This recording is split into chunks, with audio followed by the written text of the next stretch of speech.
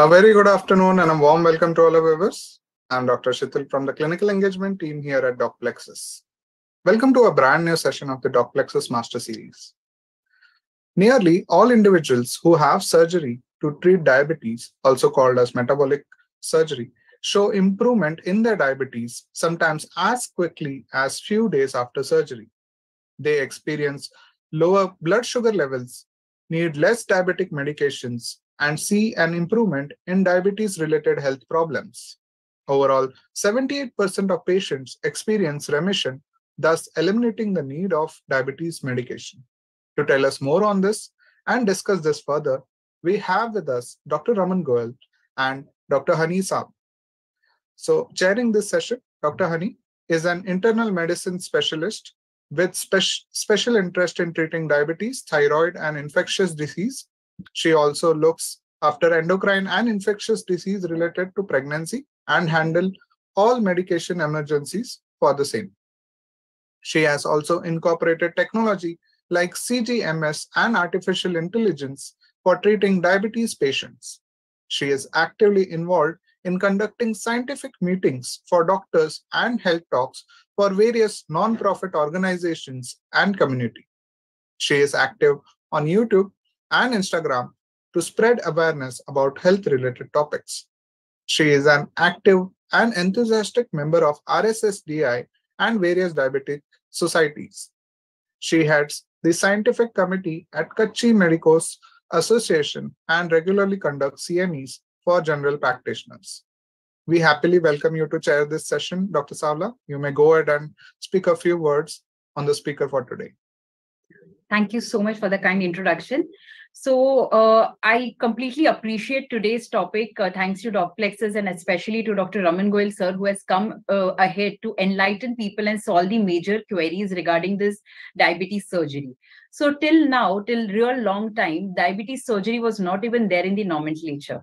But now it has come and it is really the need of time. As we look towards the global burden, it has been doubling every year. The number of people who have diabetes and number of people who have pre-diabetes are more than doubling. So if we look at India as a country, we have 77 million individuals today with diabetes and 134 are having pre-diabetes. So maybe by 2035, 2045, we are going to have a big population, a huge population who is going to have diabetes, and mostly these individuals will also be the one who are overweight and obese. So today, looking at it as diabetes plus obesity, diabesity, we need to treat it through medical as well as surgical way. And I'm really glad that I've been given the opportunity to chair this session where sir is who is the major stalwart in this field and who is a pioneer of this laparoscopic bariatric surgery. He's himself going to speak about the bariatric surgery. No, it is a diabetes surgery, the metabolic surgery, and will also gladly answer the questions for the day which I have in my mind and which all the viewers who are there have on their mind. So let me briefly introduce the man himself, Dr. Goel. Dr. Raman Goel is a director of diabetes and bariatric surgery at our Wockhardt Hospital, Bombay. He has more than 35 years of surgical experience. He is a pioneer in laparoscopic bariatric and now the diabetes surgery. A clinical researcher who has got more than 35 publications in international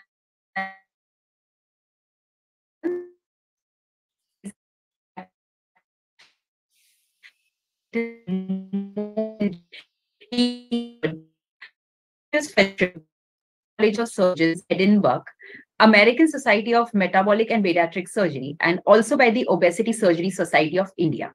He is very passionate towards diabetes surgery, and today he's going to talk about his experience and evidence to support the same. So over to you, sir. Right. Thank you, Dr. Savla, for such a wonderful introduction, and also about the topic, because there is so much apprehension about this diabetes surgery, and when a physician talks about it, one realizes that how much information has gone through in the society. So today I'm going to speak about, is diabetes surgery the most effective therapy for diabetes, or is surgery the most effective therapy for diabetes? Now, this may seem to be a challenging topic, but the fact remains that there is enough evidence to say that surgery is a good option for treatment of diabetes. Obviously, there are other options like medicines. As we know, all the medicines, lifestyle changes. So in next 15 to 20 minutes, I'll be talking about this, and then I'll be very happy to take questions, because this is a new concept. I am expecting a lot of questions, and I'll be happy to answer anything, even if it may seem a little inconvenient. But I have no problem, because ultimately people should know whatever is available scientifically. So let me share my presentation, and then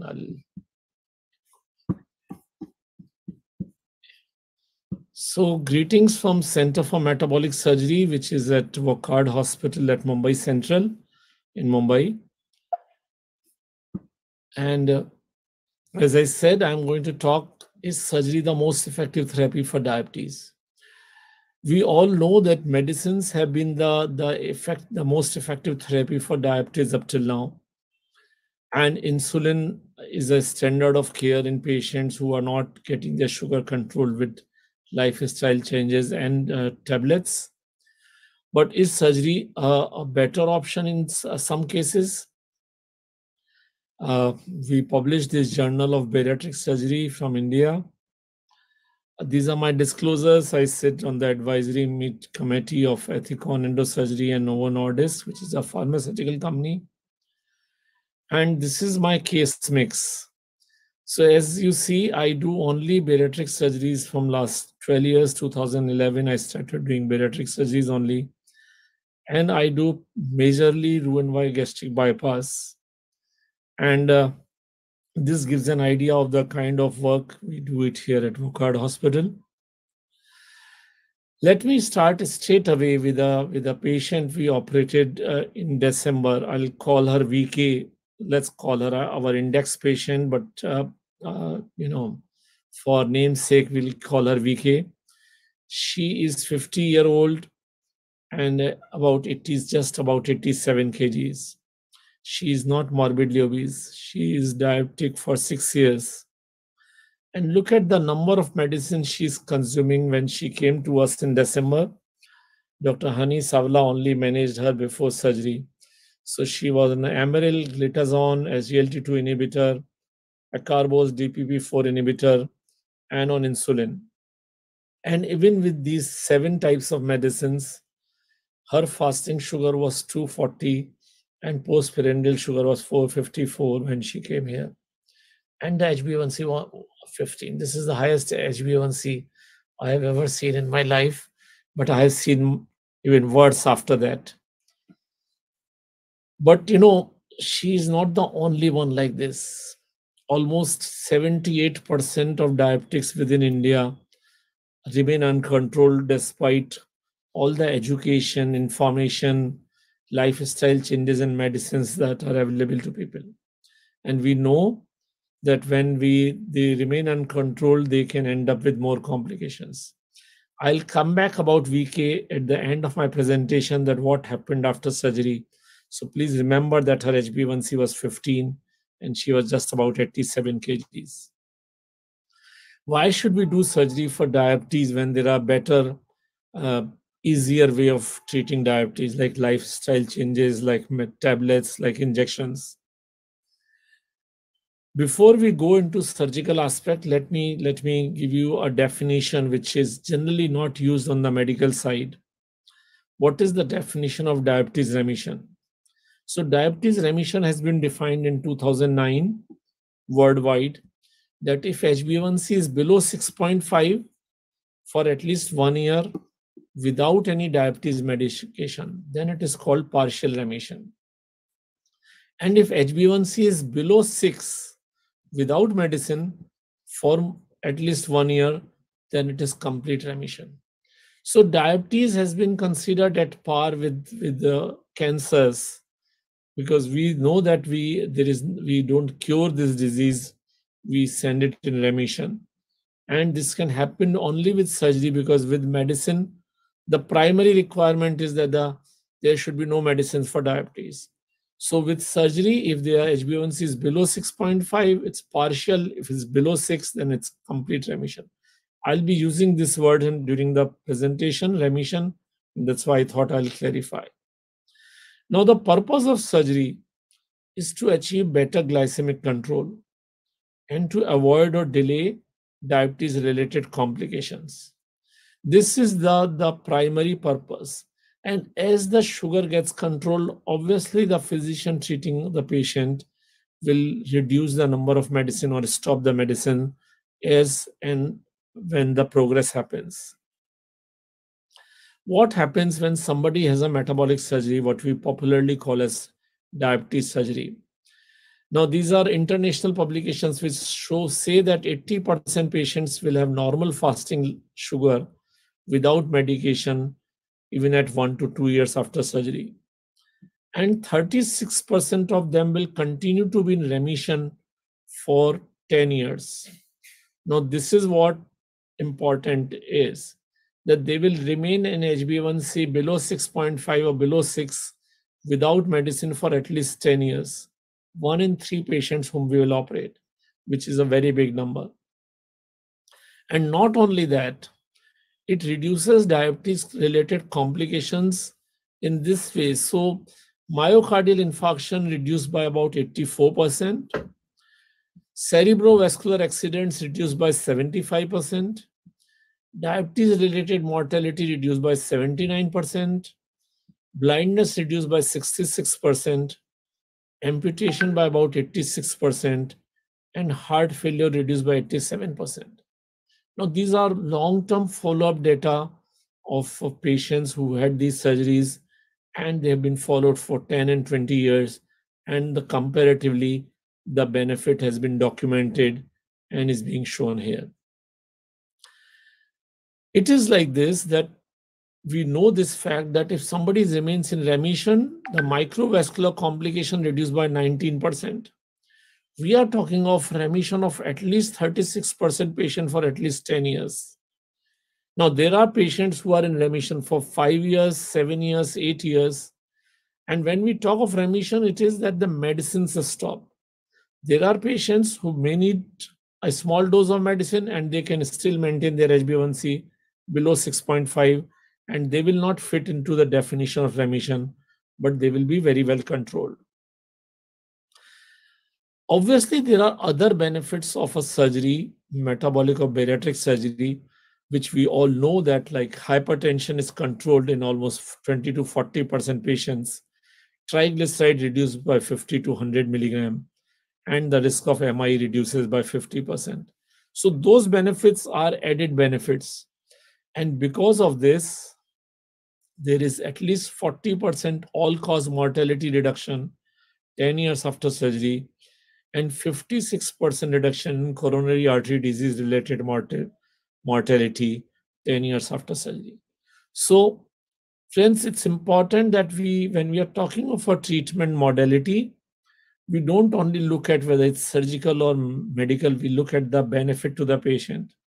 And the benefit is not only about control of blood sugar, benefit is in terms of complication reduction, in terms of mortality reduction, and this leads to increased lifespan. Patients who have this surgery, and if they had diabetes before surgery, they are expected to live 9 years longer than if they did not have surgery. While non-diabetic patients, if they have a bariatric surgery, they live about 5 years longer. So the benefit is substantially higher in diabetic patients, and that is one of the compelling reasons why this surgery is now included as part of standard of care. Why it was not there earlier, why it is not known to be part of standard of care. We had our own publications which we published in the last 7 years. So if patient had, let's say, a gastric bypass, and 92% of those patients who had diabetes before surgery, even after 3 years, they will not require medicine and their HbA1c is below 6.5. After 5 years, these diabetic patients who are 80% who are off medicine, 64% of them will still remain in resolution.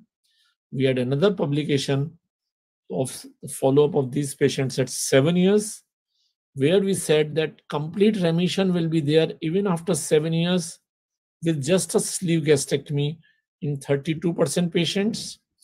Partial remission will happen in another 20 to 23% patient. That means 55% of these patients between these two groups will not need medicine and they will still be HbA1c below 6.5. Now there will be another 13% patients who may need medicine, but their HbA1c will be below 6.5. So 68% of the patients, even 7 years after surgery, are maintaining their HbA1c below 6.5, which is a significant gain. Based on such publications and publications from worldwide, International Diabetes Federation as early as 2011 and American Diabetes Association in 2021 came out with these recommendations, which have been published in diabetes medicine and diabetes care, that surgery can be considered as an alternative treatment option in 30 to 35 BMI patients when diabetes is not adequately controlled. But at the same time, they said, if the patient is an Indian or some other ethnicities like an African, then it can be offered at 27.5 BMI. This was recommended in 2011 by the world's topmost physicians body, International Diabetes Federation. And it took another 10 years for American Diabetes Association to accept it. And then it took another 1 year. In December 2022, the surgical body came out with these guidelines.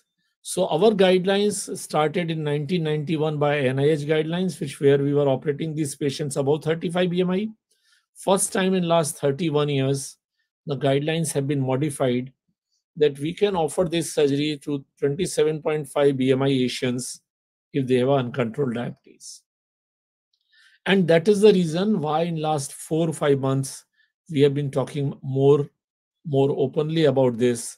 And we are offering this surgery to patients who are not even obese, those patients who are just overweight by about 7 to 8 kgs. Then even the British guidelines, the NICE guidelines changed. And they said if there is a person of Asian origin who has diabetes for less than 10 years and a BMI of 27.5, he can avail this surgery in NHS. So the NHS is now offering this surgery to Asian patients whose type 2 diabetes, which is not well controlled.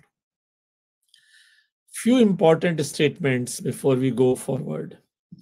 One is that this is a trial from Cleveland Clinic, which says that this is the benefit of this surgery for diabetes is independent of BMI.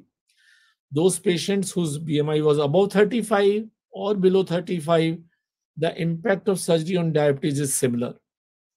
Then there is another study which shows that the benefit is weight loss independent, that glucose control is not related to amount of weight loss. That means patients have glycemic control within a week of surgery, even before they have lost 2 or 3 kgs. So the mechanism of the surgery, which I'm going to talk to you later, is not because the person has lost weight, but also mostly because of the hormonal changes in the gut. And then there is another study, though not a very strong study, which says that this is weight regain independent, because many people say that, okay, if patient will gain weight after bariatric surgery, then they will have diabetes again.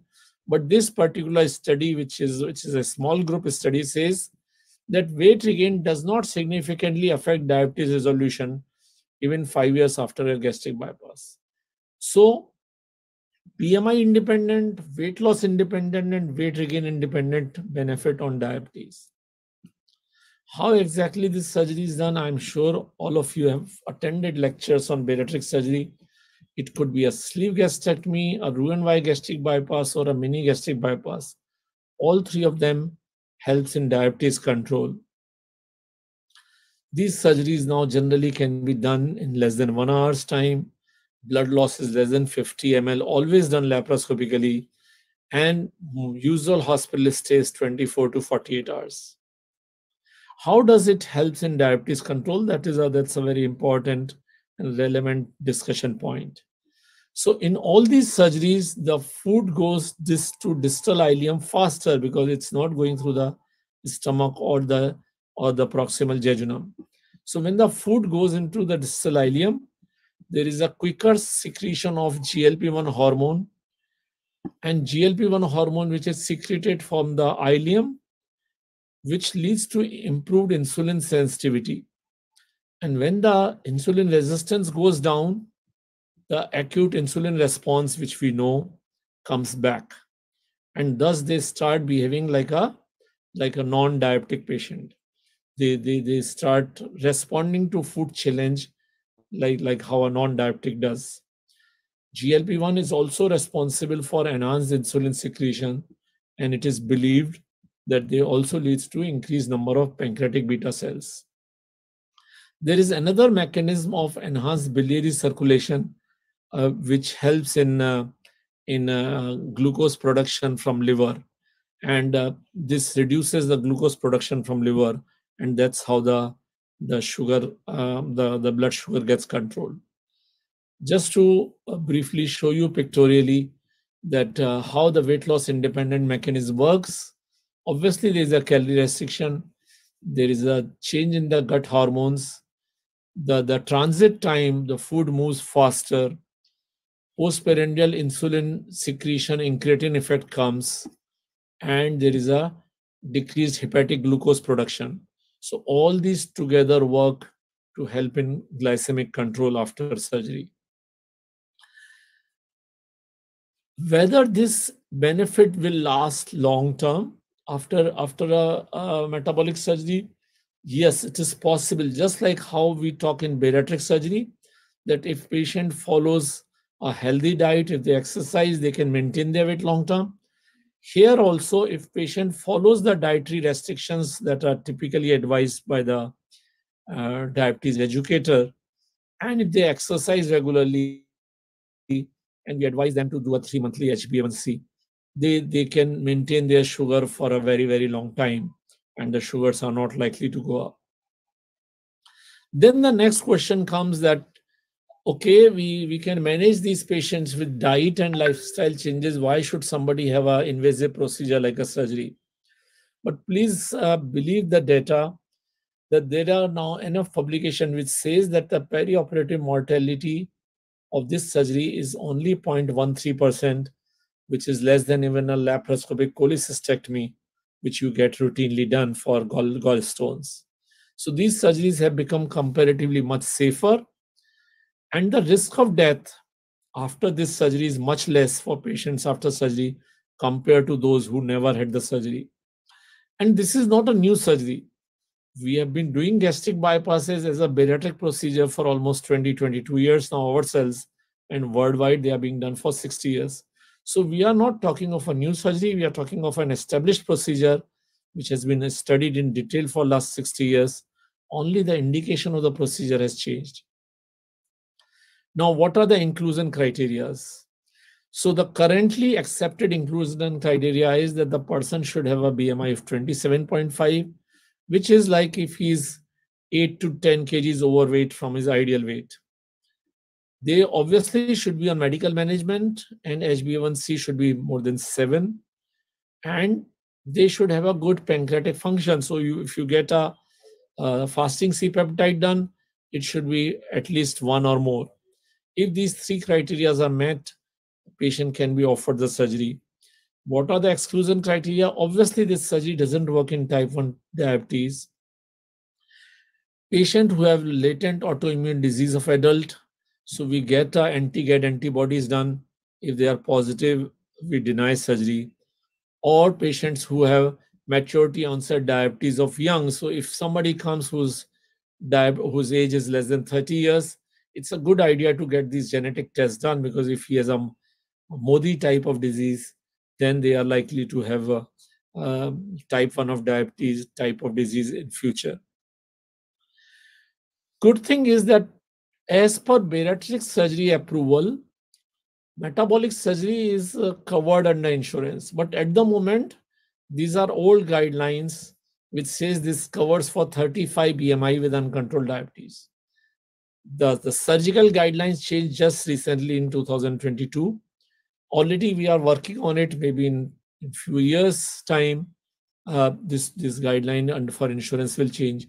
But even about 35 BMI, there's a huge number of patients who can benefit for treating their diabetes. So friends, the proof of pudding is in the eating it. I'll show you a few of the patients whom we have operated recently in last 4-5 months for low BMI diabetic. This is our index patient I talked to you initially, whose HbA1c was 15. Now look at it. After surgery, within a week's time, her fasting sugar dropped from 454 to 174, then 116 and 135, while postprandial sugar dropped from 240 and till 87 at 3 months after surgery. Her HbA1c dropped from 15 in 1 month's time to 10.5 and in 3 months' time to 7.4. So it almost halved within 3 months of surgery. I'm sure if this trend continues, at 6 months, this will be somewhere around 6. And more than that, these were the 7 medicines that she was consuming. At 1 month, she was only on metformin and a sulfonylurea. And at 3 months, she's only on a metformin. And still, her sugars are so well controlled and her HbA1c is dropped down to 7.4. So that gives you an idea of how this works on an individual case basis. I'll show you there are other 4 patients whom we operated in December after we started doing this diabetes surgery. This gentleman whose sugar levels were high, fasting and PP. This is PP sugar in red in all patients, and this is fasting sugar. And you see how the sugar graphs have gone down within 3 months for all these patients. I'll show you their HbA1c level. This is the VK patient we talked, so we'll not talk about her. So this is 9.35, 15, 9.5, 7.3, 8.2. These were the patients before surgery. And at 3 months, this patient's HbA1c dropped to 8.1. VK's dropped to 7.4. This patient from 9.5 to 7.4. This patient whose HbA1c was 7.3 is 5.8. She is not on any kind of medication. And from 8.2 to 6.5. So these are short-term results. I have shown you long-term results which we have published, and I've shown you how this works. So friends, diabetes surgery is an additional tool. It is definitely not a substitute of medical management for patients with an aggressive or uncontrolled diabetes. We need to remember how cancer specialists manage their patients with medicine, surgery, radiotherapy, chemotherapy, and each of these arm of medical management contributes to health of patients. Similarly, in cardiology, the cardiologist, cardiac surgeon, they work in tandem and manage patients wherever indicated. So to conclude, the take-home message from my side is, now it's possible that the patients who are not able to control their sugar can have long-term blood sugar control.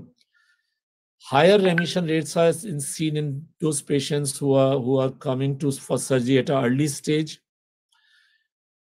Diabetes complications can be prevented or delayed in most. Obviously, there is concomitant control of blood pressure, cholesterol, etc. There are enough studies which says that there's a 50% reduction in heart attacks or strokes. There are reduced diabetes-related deaths and longer lifespan. So thank you so much, Doc Plexus, for inviting me for this program.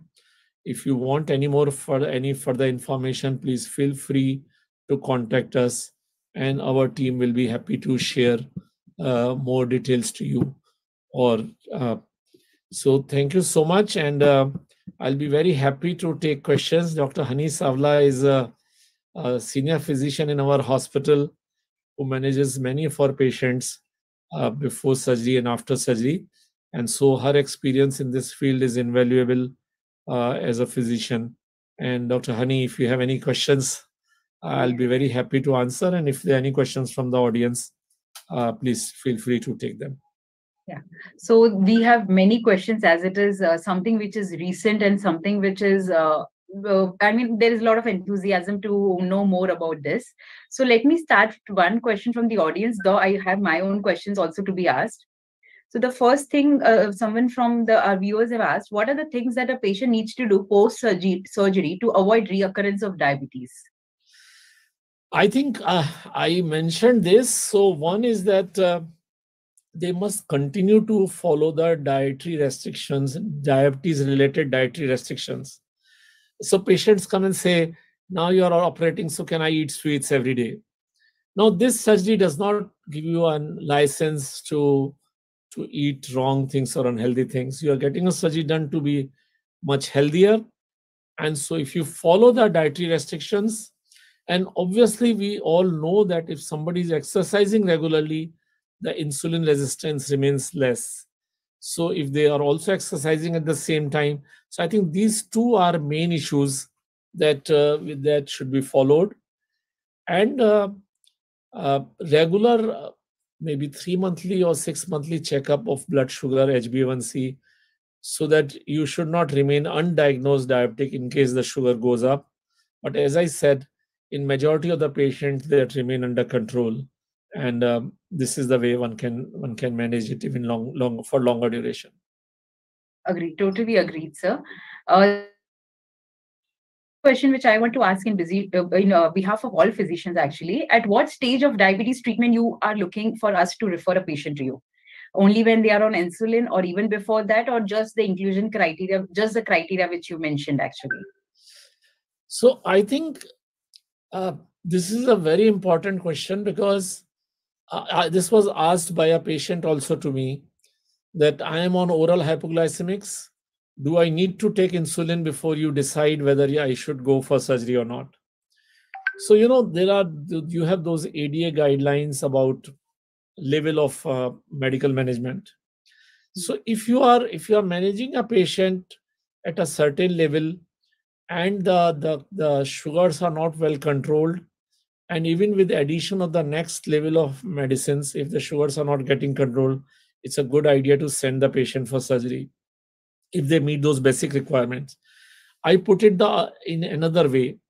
If there is a history of an aggressive diabetes in a family, if a patient comes and you find out that his father died of a myocardial infarction at the age of 55 years after diabetes for 5 years or 10 years, if somebody had a stroke in the family, or somebody has a diabetic nephropathy and required dialysis at an early age, these are the patients who are better candidates, because as we physicians know it better than us, there are patients who remain very well controlled on 1 or 2 pills a day for 20 years, and there are patients who go rapidly on insulin within 3 to 4 years because they have a aggressive kind of diabetes.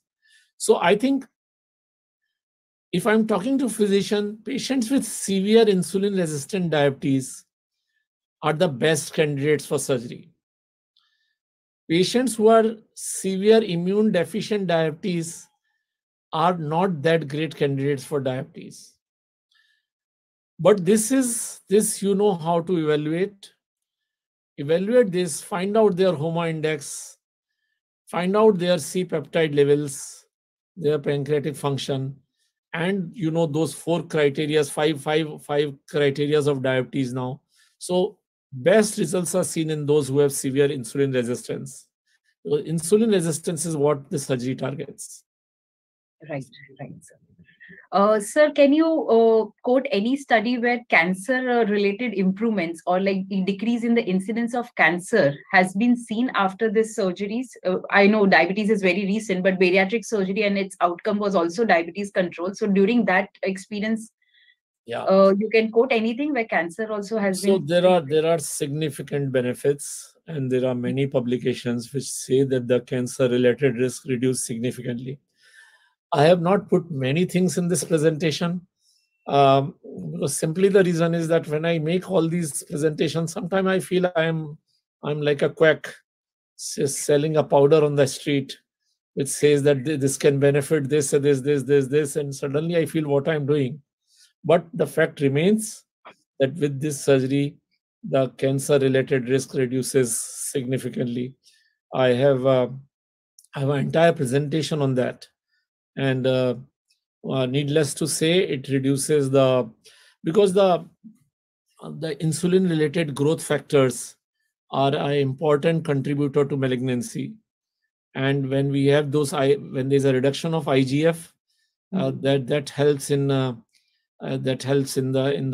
reduction of malignancies. But I can't quote the study offhand, but there is enough data on that. Yes, yes. One more question from viewers is that are there cases in which diabetes reversal has not been successful? Please do quote the failure rate if you have, and what could be the possible reason? Okay. 3 So questions. see, we are not doing diabetes reversal. We are simply saying that the blood glucose levels will remain under control. Now, blood glucose level remain under control in almost all the patients. Number one. Now, those patients where medicine stops, they are qualified as remission patients. So if you are looking only as control, it happens in almost every patient. Now, remission is when all the medicines stop for at least 1 year. Okay. So when you say that which are the patients where the results have not been good, and so patients who are on long-term insulin, patients who are diabetic for more than 10 years may not go in remission, may not stop all the medicines, but that is not important. The important thing is all of them will maintain their HbA1c below 7, like our index patient VK. She was taking 7 types of medicines and still HbA1c 15. In 3 months, she is 7.4 and just one medicine, that is metformin. Now, is she a successful candidate or is she a failure candidate? At the moment, by remission definition, she still is an unsuccessful candidate. But as far as she's concerned, or Dr. Hani is concerned, or I'm concerned, who are treating her, we know that she's achieving excellent results. So I think patients who are coming early have higher possibility of remission. Patients who are coming late will have still a good control, but they may not have remission. I think, sir, this is an excellent point that early is now the criteria. The criteria has been revised because of this early, because every time we consider surgeries as a last or late option. But I think considering it early will have a definitely better advantage to control the micro and the macrovascular complications. So I think the whole idea should be that people should understand when to refer early. Yeah, so Dr. Hani, I mentioned this this is not applicable in India, but the British guideline says that patients who have diabetes for less than 10 years. So Right. they are offering free surgery to them in NHS. Right. Now imagine this, how big a statement is this? Because here we are mostly getting patients who have diabetes for 20, 25 years. So that means that the results are better. So we say if diabetes is less than 10 years and if you're on insulin for less than 4 years, the results are much better. Agreed. One more question, that what would be the surgeon or physician's responsibility post-surgery for a successful weight loss regimen? Okay. So the thing is that these surgeries are they were primarily designed for weight loss. For last 60 years, these surgeries were used only for weight loss. Now there are 2 types of patients we are dealing. We are dealing patients who are obese and diabetic. We are dealing patients who are just overweight, and they are primarily coming to us for diabetes. So we have different types of protocol for them. Those who are obese and diabetic or morbidly obese and diabetic, they continue to be followed as bariatric patients, where the focus remains, besides diabetes control, on weight loss. But the patients who are who got recently added in our operating list for last 4 to 5 months are those who are under 30 BMI, who are just 8, 9, 10 kg overweight. Here, the protocols have been completely revised, and our team has worked for weeks together to change the follow-up protocols so that they do not lose weight. So there are one group of patients where weight loss is emphasized by restricting their calorie intake, by restricting their fat and carbohydrate intake. There is another group of patients where calorie restriction is not a problem. Their fat restriction is not a problem, but the carbohydrate restriction is a problem because they're diabetic and they're just overweight. So we have different sets of protocol, and our team follows those patients. So the major emphasis is that diet and lifestyle changes should continue in spite of the surgery. There is no liberty of just consuming anything that they want just because they have got operated. I think that's a part of life in any case. When somebody has a cardiac bypass surgery, does he start eating fried food from next day? I mean, rather the other way, they are told to exercise regularly, eat healthy. When somebody has a knee joint surgery, knee replacement surgery, they are still told to lose weight. So I think there is no alternative to lifestyle change. That's the foundation of diabetes management. I don't know where the slide got missed, but for the entire humankind for last 5,000 to 6,000 years, patients were only managed by lifestyle when diabetes was there. 1921, as you remember, insulin got invented. And then other medicines came. Only for last 100 years, we have been using allopathic medicines. So lifestyle change will remain in these patients. Some patients will also need medicine, and many patients may not need those also if they have a surgery. So these are now three components, but they are not this or that, all of them together to help the patient have a better and healthy life. Right. Agreed, sir. So one question from the viewer, that patient has already developed complications like neuropathy or nephropathy. Should they be suggested the surgery, or like, is the surgery going to help them? Yeah, it's a difficult question, primarily because some of these complications become autonomous. My nephrology friends tell me that diabetic nephropathy become an autonomous disease, irrespective of glycemic control. So even if once the nephropathy has settled in, even if you control the sugar, nephropathy goes on its own tangent and that continues. Will I offer it?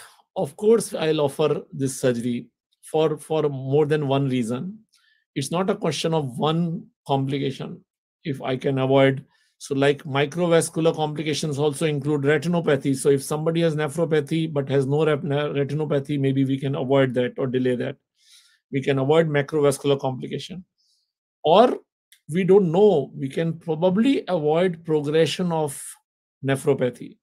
We are hopefully starting a clinical trial very soon from next month, where we are studying only diabetic nephropathy in these patients, whether those patients with nephropathy, how they will behave in long term for next 3 to 5 years after surgery. But there is published data which says that nephropathy improves, albuminuria reduces, creatinine levels reduce after metabolic surgery. So I think it's on an individual case-to-case basis in established complication patients, but certainly it has to be offered. The viewers also want to know that how risky is the surgery and what are the complications that can occur after the diabetes surgery, which a surgeon also has to be careful about. All right. Surgeon is most careful about complication because, our entire lives, our career depends on it. The complication-wise, these surgeries can have two types of things. One is acute complication, one long-term side effects. Now, acute complications are extremely rare. As I mentioned, the perioperative mortality is 0.13%. That means 1 in 1,000 patients. When we are dealing with patients who had CABGs, when we are dealing with patients who are on dialysis, when we are dealing with patients who had a stroke earlier or a pulmonary embolism earlier. So we are dealing with a wide spectrum of high-risk patients who are coming to us for surgery. Besides normal diabetics who don't have this kind of risk factor. So surgical risk is comparatively much less than the risk of disease. Long-term side effects are more related to limiting the food quantity and limiting the nutrition intake. Now, since these studies have been studied are being used for 60 years, scientifically we know what supplements they need. They need multivitamin, calcium, iron supplement on a regular basis. And fortunately, now those supplements are available as a single dose supplement manufactured in India, and patient takes 1 capsule a day and they don't need to take any more vitamins or calcium separately. So there are ways and means that these side effects can only happen if patient is non-compliant. In a compliant patients, they are not seen. Understood, sir. So just an extension to this, already explained, what are the medications one has to take after the diabetes surgery? So I think the question is about the OHA as well as the supplements which you excellent told. I think already. Supplements are very specific. Anything you would... Sorry, go ahead, please. No. So I think they want to know from both point of view, like diabetic treatment also post-surgery as well as the supplements. Yeah. So supplements I have already explained. These are the 3 broad groups: B12, multivitamin, iron, and calcium. 3, 4, and they can be taken together as a single dose. Now, as far as diabetic medications are concerned, so since we are already doing a surgery which accelerates production of GLP-1, so you don't need to give GLP-1 receptor agonist. We also know that these patients, if you are put on insulin to control the sugar, their control gets delayed. So typically we suggest our physician colleagues, please use biguanides, sulfonylureas, and if necessary, SGLT2 inhibitor. These 3 groups. And as you can see in the patients that I have shown, most of them end up with the metformin. And these are also we are giving because this is early stage, because most of the centers internationally stop metformin also very early. But these are our difficult patients. And then we titrate them with blood sugar level and gradually reduce metformin also. So primarily these 3 groups, we have to be very careful about sulfonylureas so that they don't go into hypoglycemia, which is obviously a risk whenever sulfonylureas are being used. So there's one more question, which I think is in relevance to the PubMed article also, that do we see any alterations in the gut microbiome after this surgery? Yes, there has been a lot of excitement about gut microbiota. And suddenly everybody thought that, we can have fecal capsules, we can have cultured medicines, and we can... But I think the excitement has got tempered down because it has been realized that it is not very uniform, and I don't give much importance to change in gut microbiota anymore. There is a bigger implication of enterobiliary circulation, which causes glycemic control, which helps in glycemic control. So gut microbiota does change for healthy. We have healthy microbiota after surgery, but whether that is singularly responsible for glycemic control, not really. Okay, got it, sir. Sir, I wanted to ask you personally this question, that how do you choose which surgery you will like to do in your diabetic, especially I'm talking about this metabolic surgery only, not the bariatric, that whether you want to go for gastric bypass or sleeve gastrectomy, how do you decide at looking at the patient? It's only the BMI? No, BMI is never a criteria in my practice. Patients get, this decision is taken based on non-BMI criteria. So, it has been seen that sleeve gastrectomy can cause enhanced gastroesophageal reflux disease. So patients who already have symptoms of dyspepsia or acid peptic disease or GERD, we try to avoid doing sleeve. So we do gastric bypass.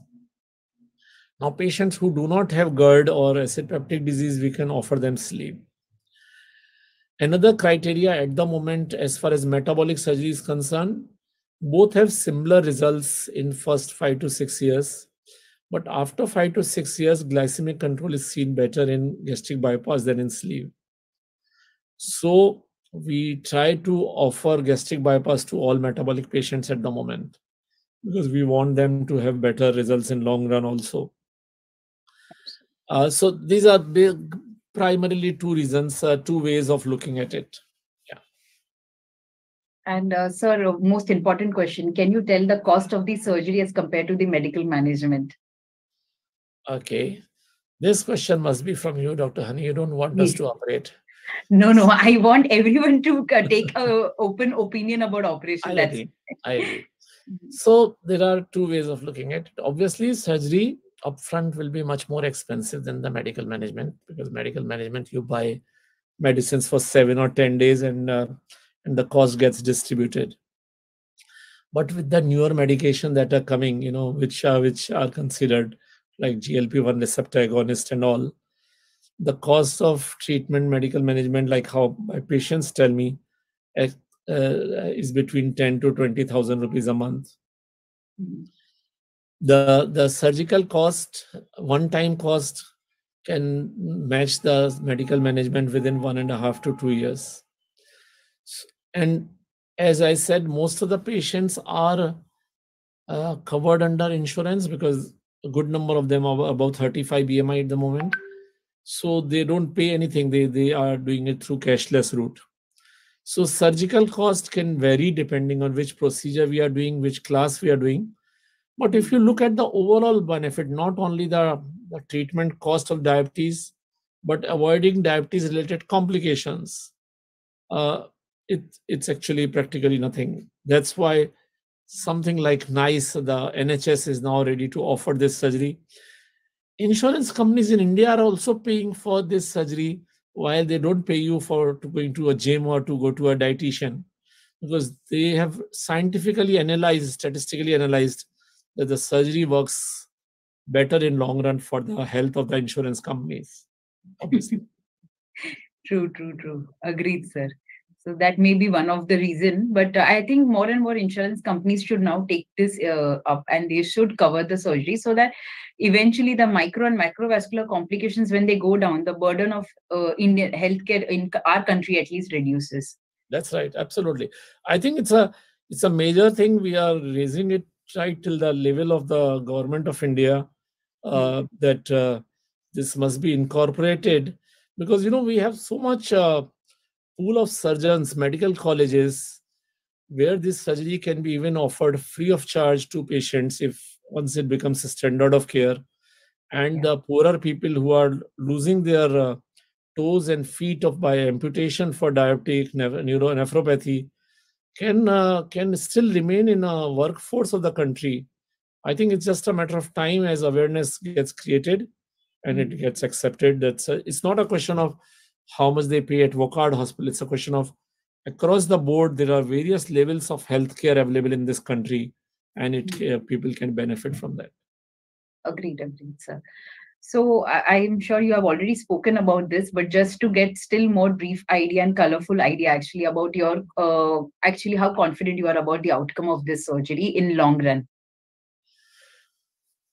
Okay, so I'll answer it like this. One thing is, when we manage patients medically and we say your sugars are under control, your complications reduced by 19%.